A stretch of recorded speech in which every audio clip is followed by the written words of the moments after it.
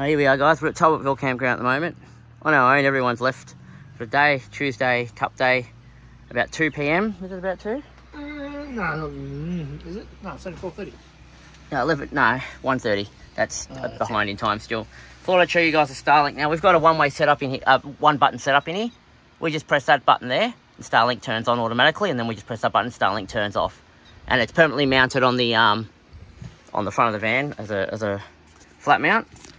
People have always wondered how flat mounts go in a place like the High Country where there is no phone signal whatsoever. And I'll give you a run.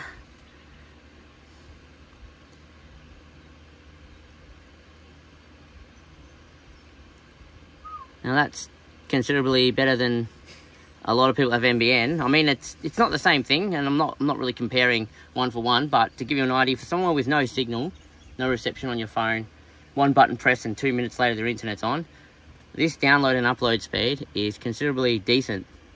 And that's literally a flat mount setup that's hooked up to 12 volt. So there's no inverter setup here. We're just a 12 volt setup. I'll show you what that looks like. It just sits up there just like that.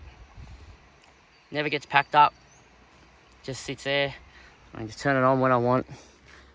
If you have an InMotion subscription, you can also use it while you're driving because the Wi-Fi will reach into the car. But we don't have an InMotion subscription. I can't afford that type of money. We've just got the standard RV subscription, $174 a month. And I just use it this way. So if you ever thought about flat mounting your Starlink, now is the best time ever. Contact us, allterrainaction.com, and we do installs here in Melbourne. And we do simple one button installs just like that.